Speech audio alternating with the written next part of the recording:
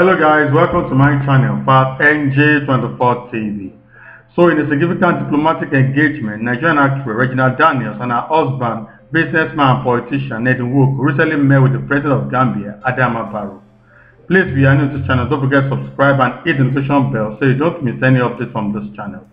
The Nollywood actress shared the moment of herself with her husband and President Adama Barrow on social media.